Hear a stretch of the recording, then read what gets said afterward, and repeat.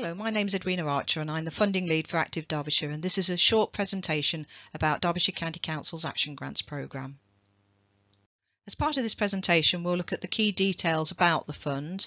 There are 4 different themes, of which sport and physical activity is one of those themes, and we'll look at that particular theme in detail. The aim of the fund is to encourage groups with good ideas about what will make their communities better places to live, and applicants can come from a wide range of voluntary not-for-profit organisations, including community groups, sports organisations, community interest companies, PTFAs, parish councils. Grants are up to £500, £5,000 and £10,000, and there are 2 more deadlines remaining for this programme. So there's a deadline ending January 2020 where there's an opportunity to apply for a grant of up to £500, but the last deadline, which is scheduled for May 2020, there's an opportunity also to apply for a grant of either up to £5,000 or £10,000. The fund can cover quite a wide range of expenditure, so it could cover the costs of coach education, so training up a volunteer to help them deliver a new or additional session. It could cover new equipment.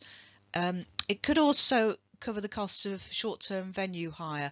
It won't cover the cost of long-term venue hire. So for example, if venue hire is one of your ongoing running costs for your organisation, it couldn't fund that. But if you were doing something new or additional which required some short-term rent to hire out a venue, then it could potentially cover that cost.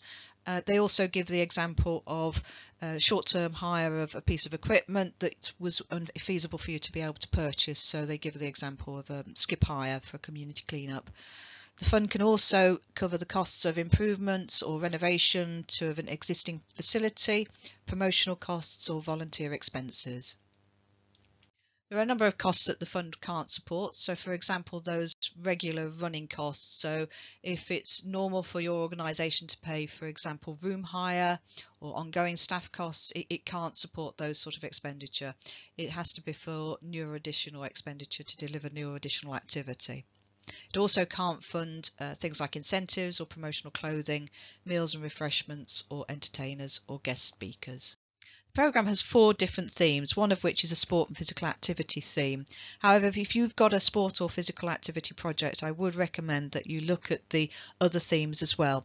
Each theme has a number of priorities that they want projects to meet. So if your project more closely aligns to, for example, the community safety theme, then when you're completing your application form, cross the box that details community safety.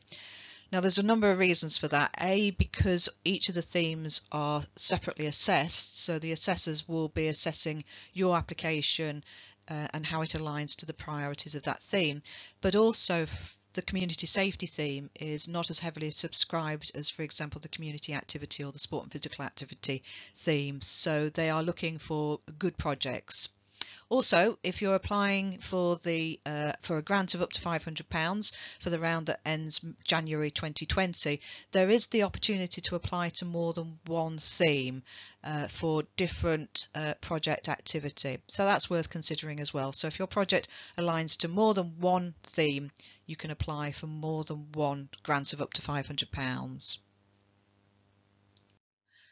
These are the priorities for the community activity theme, and I've highlighted in blue those priorities which I think some sport or physical activity projects might align closely to. So that's for example, setting up a community group, local fair or festival, or developing a community space. It might be worth looking at the other priorities within each of those themes and not just sort of sticking to kind of my suggestions that I've highlighted in blue, but I do think these are probably the most likely out of each of the priorities which a sport or physical activity project might align to. These are the priorities for the community safety theme. So the one I've highlighted here, which might align to some sport or physical activity projects, is help build cohesive communities and encourage diversionary activities. These are the priorities for the youth activity grants. So there's 3 I've highlighted here. So it could be activities for 11 to 19-year-olds or up to 25-year-olds with additional needs. It could be setting up a new club or holiday scheme. This is the Enhanced Youth Grants theme, which is a subsection of the Youth Grants theme. Now, I've not highlighted anything in blue here. However, if you do have a physical activity and sports project which aligns to one or more of these priorities, then it's worth considering. This part of the programme has not had that many applications, so they are looking for good projects that align to this particular part of the programme. This is a physical activity and sports grants theme.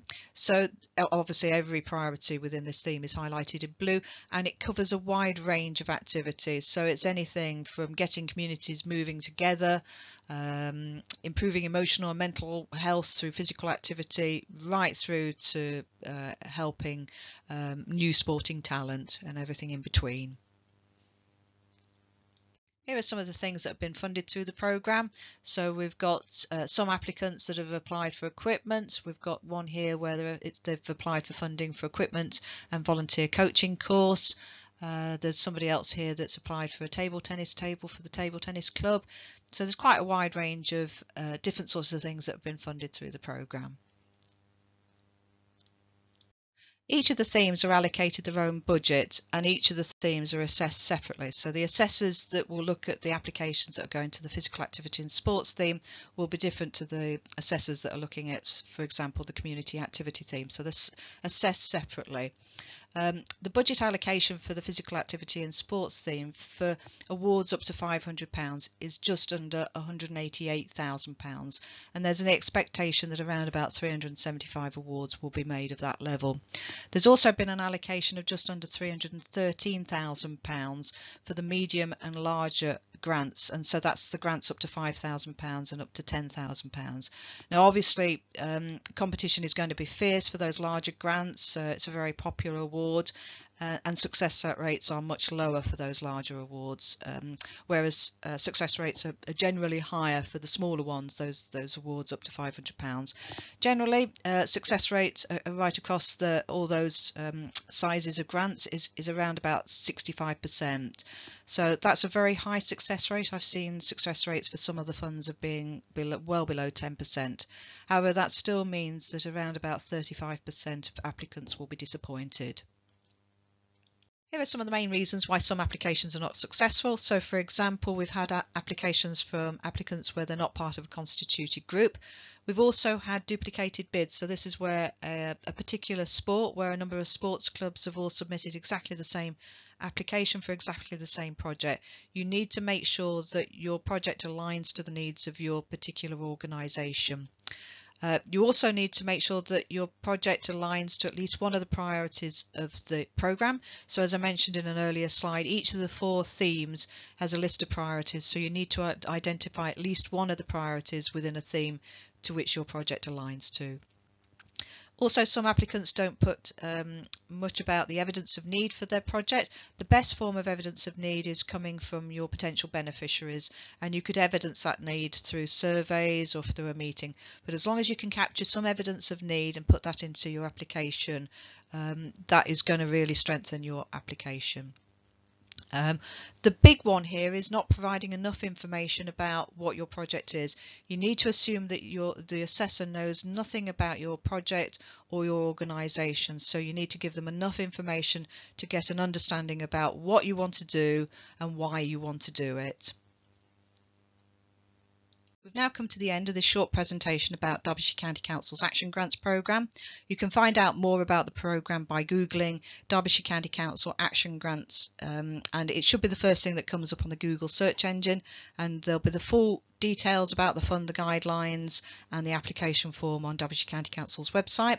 If you'd like to speak to myself about the fund, you can telephone me on 07789 941 482, or you can email me at edwina.archer@activepartnerstrust, that's all one word, .org.uk.